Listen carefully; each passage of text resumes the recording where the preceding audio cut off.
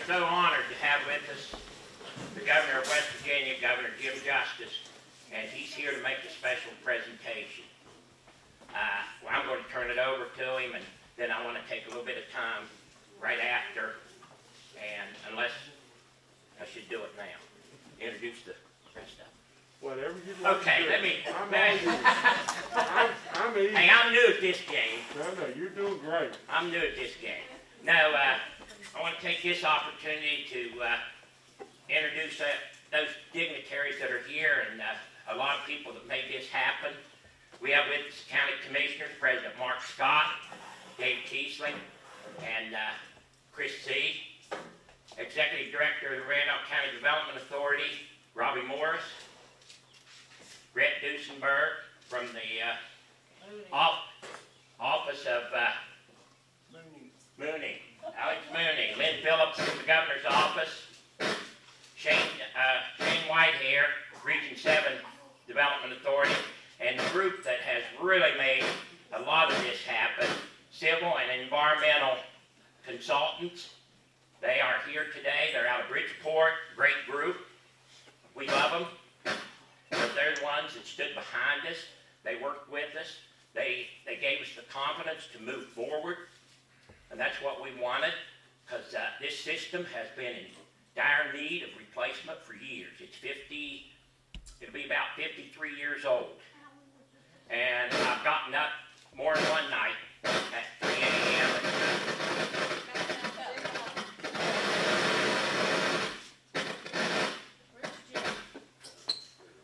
I've gotten up more than one night at 3 a.m. to work on it. So we're really excited, and I had a good team supporting me.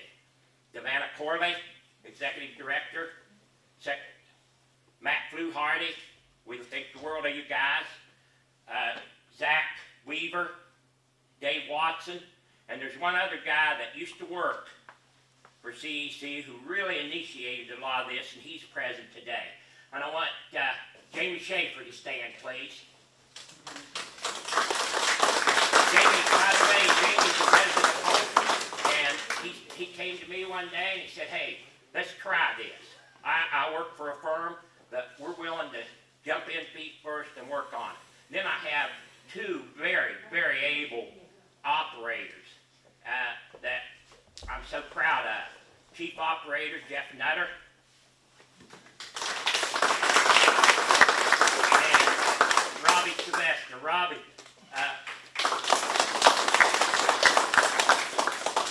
both of them are Class 2 operators, and we're proud to have them. I want to thank Coalton Elementary School. They provided us with the sound system and the flags. We're very appreciative of that. St. Patrick's Catholic Church for opening their doors. And by the way, this was recently renovated. We were here last night till 10 o'clock cleaning. Looks all good.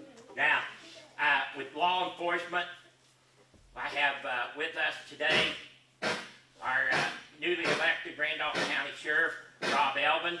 Rob, we're pleased to have you.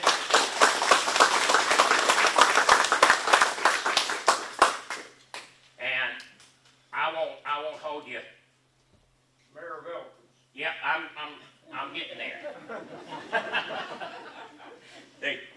He won't let me forget. Now, we have a native son. He grew up just across from me, and also he was one of my students, and I'm so proud of him. His name is Jerry Marco Jr., and he's recently elected as new mayor of Elkins, West Virginia, and we're so proud of you, Jerry.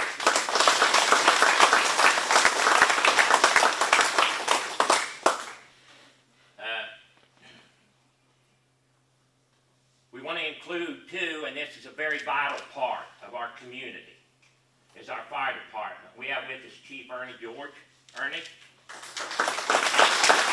Dave George and Dave's son, Judson. We're proud of you guys, and this is going to be monumental for this community. We can't go on enough about it. But behind everything was a town council that supported us. They stood with us. Several of them have gone out. We were the 2 and 3 a.m. workers on this water system, and We climbed on top of buildings and cut trees off and everything. So this is going to be a plus. But with us today are Town Recorder Carol Sylvester, Council members Donna Long, Pat Rossi, Jim Ross,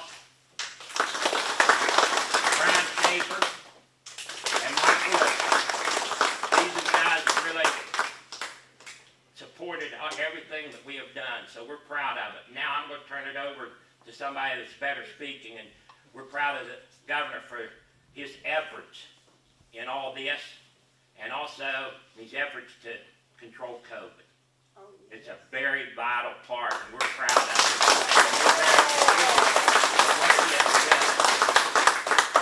They always said the only way to handle the bull is grab him by the horns and shake. And I think Governor Justice has done that. We're proud of it. And I'm going to let, sir, Governor Jim Justice of the great state of West Virginia.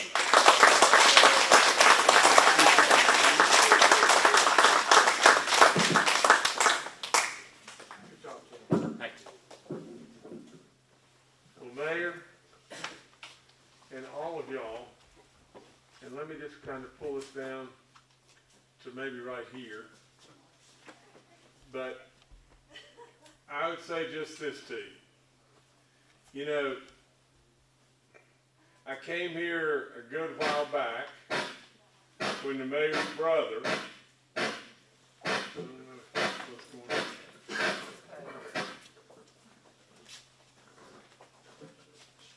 when the mayor's brother, Mike, had me up here. And you probably don't know this about me, but I've spent an awful lot of time in the mountains all around you, because I've spent a lot of time grouse hunting all through this area. And I've enjoyed those days in the woods, but I've absolutely learned and had the ability to get to know a bunch of you. And absolutely today, you know, I could sit here as a politician and say, you know, I approved this, did all this and all this kind of stuff and everything, but really and truly, at the end of the day, you did all this. You absolutely have done every bit of this. All I have really done is just kind of waller along behind and been supportive. You can't imagine the power in community, and the power in neighbors, and the power in belief, and the power that I know that brings you together all the time. There's no question that absolutely revamping this whole project is vital to this community. It's vital to your elementary school. It's vital to bringing jobs and hope right here to you. But you've done it. You've done it. Absolutely all the way through. All the nights at 3 o'clock in the morning, all the calls to everybody coming or going. And so today is the culmination of you.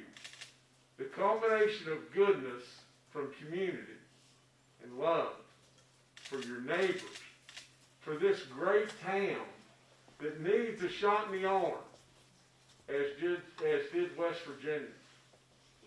Now let me tell you, just listen to me really, because I'm the guy that doesn't talk from notes. I'm the guy that just speaks the truth. At times, I get myself in real trouble because I absolutely just speak exactly what I think. You know, a reporter from the Washington Post asked me the other day, he said, well, what do you have to say to those that don't believe in what you're talking about here, that it's not going to work? And I said, and I could have said something a little different, but I said, as far as I'm concerned, they can kiss my butt. Because really and truly, I am absolutely going to first and foremost do all I possibly can to look after you, to look after West Virginia. I don't speak from the standpoint of a politician because I don't care if you're a Democrat or Republican or independent, because really and truly, first and foremost, we ought to all be West Virginians. And then we ought to all be Americans. This country has too much divide going on right now. And we've got too many serious, serious issues. Now I want to tell you just this, and this is just nothing but a shot across your bow. If you haven't been vaccinated, you need to do so. And absolutely with all in me, I would tell you, just because you may think, well, by God, I ain't doing it. You know, that's really not only exposing yourself, but it's really exposing all of us. Because this thing can whiplash again on us, and it would be really bad. We've got it beat, and we've got it on the run. But we're going to have to make sure that people, you, community, help one another to get us all the way across the finish line. You know, I say it all the time in the briefings, but it's really true. You know, I'm kind of broke up now and got bad knees and all that kind of stuff, but I used to run through these mountains. And without any question whatsoever, always the steepest part of the mountain is near the top. It's always that way. You know, when you start off at the bottom, it's not too bad. But most people, when they get to the steepest part of the mountain, they slide back down. And before you know it, most people just want to give up. We're right there right now as far as beating this thing. All of you great people are here with masks on. Me too. We've got it beat. But absolutely, if we don't watch out, we'll slide back down. And before you know it, it'll turn around and whiplash and get us. And just think about this. I know your mayor has been a basketball coach. I'm the same. Now just fathom this. We won our first game this year in our sectional, came back, beat Princeton, get on the way in our next game to play Woodrow. The day after we played the Princeton game and came back in that game, and lucky to win it because my team really wasn't very good, to tell you the honest truth. You know, they won 14 games and lost 5, but in all honesty, they just weren't very good.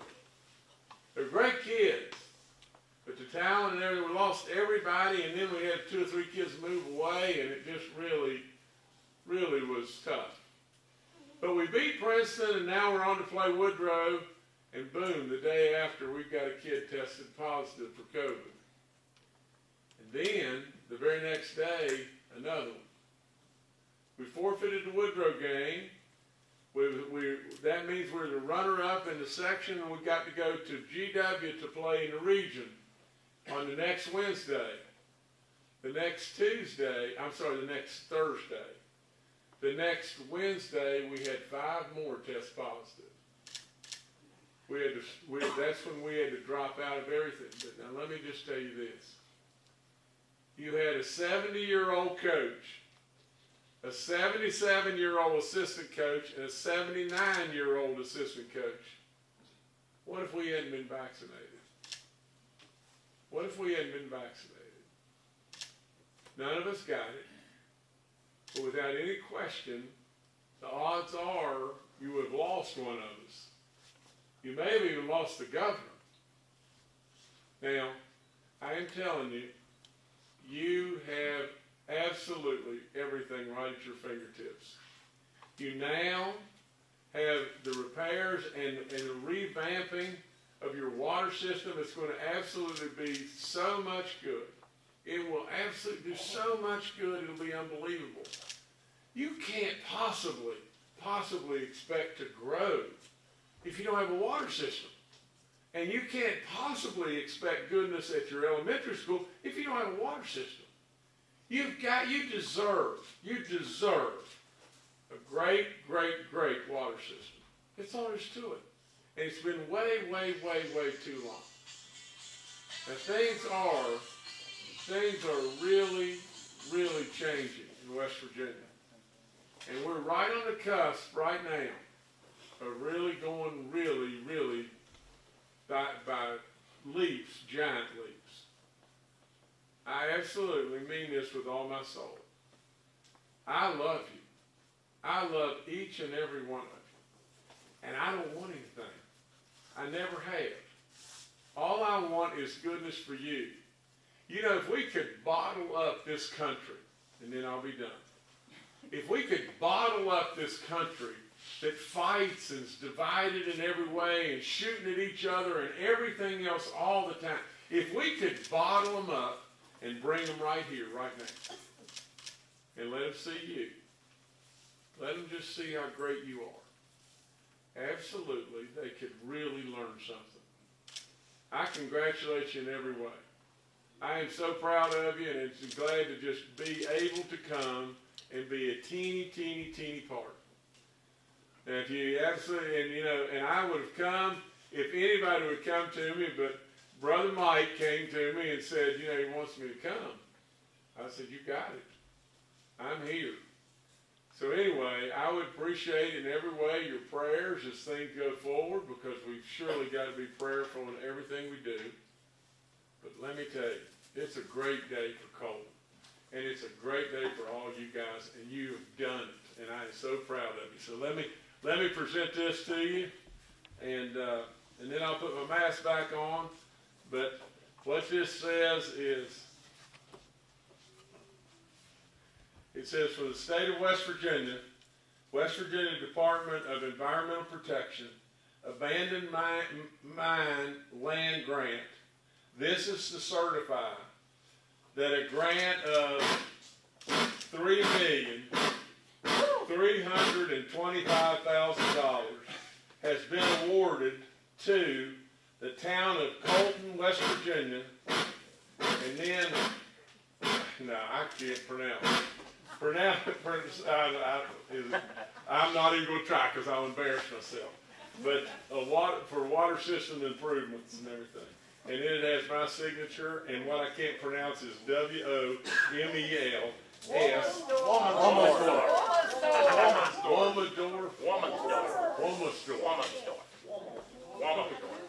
That's good. You're close enough.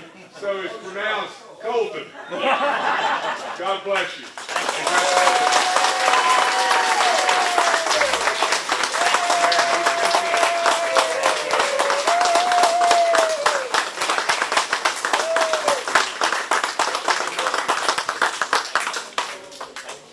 Couldn't be better. Thank you, yeah. Thank all y'all so much. I'm done. Thank you. Thanks so much, Governor Justice and CEC and the Department of Environmental Protection. We love you all, because this is like I said, this is a real game changer for this community. We're moving forward now, and it's going to assure the residents of this town a safe, clean, affordable, potable water system. And that's the key to it. It's going to help fire insurance. It's going to help future generations. It's going to help development. Hey, this is a win-win, and we're proud of it. Thank you so much, sir.